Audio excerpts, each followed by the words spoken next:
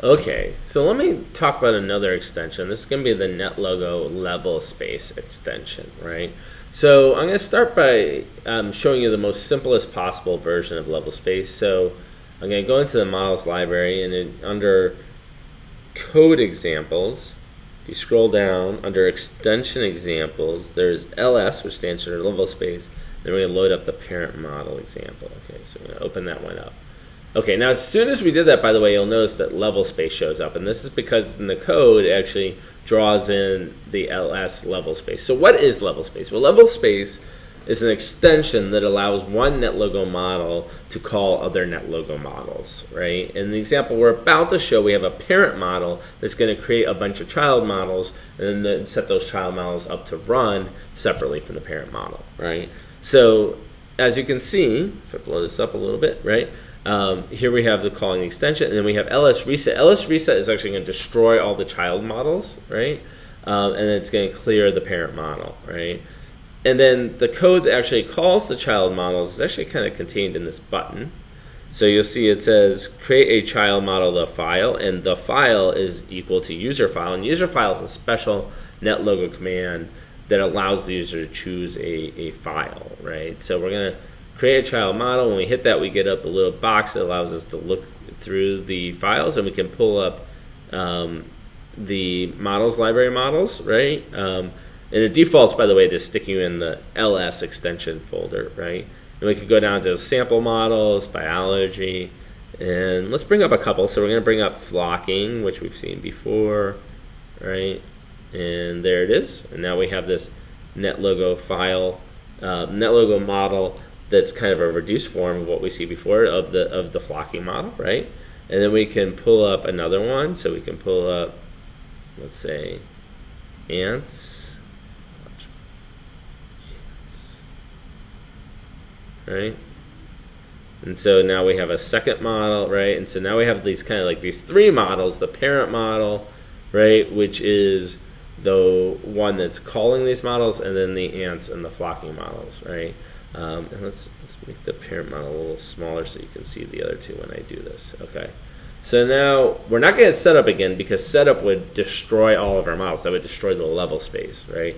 Instead, we're going to hit setup models, and what that actually does, if you look at it, is call the command setup models, and the command setup models actually does ls ask ls models, which is all the models that have been created, setup. So it's going to issue the command setup to all the models. And so you can see they've all been set up now. And now we can run all those models from the main model by hitting go. Now it's going to run a lot slower because we have all these different models now interacting, right? And so this is kind of a cool way that you can have these models interact in interesting ways. But this example doesn't really do anything in terms of interaction. It just spins the models up and lets them run.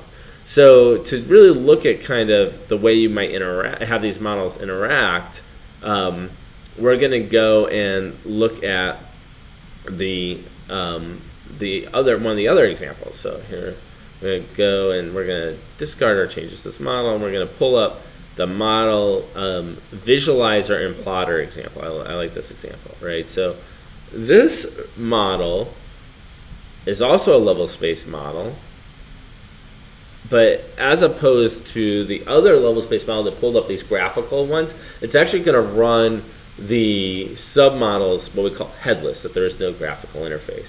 So what does it actually do? Well, the main piece of code that's probably the most interesting is it's going to create a turtle equal to whatever the number of turtles is. In this case, it's 26, right?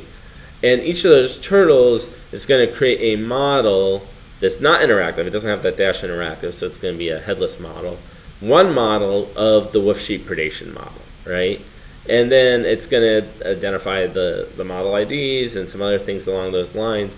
But the most important part is it's then going to plot what the count of wolves and the count of sheep for that particular model is by moving the turtle to that location on the screen, right?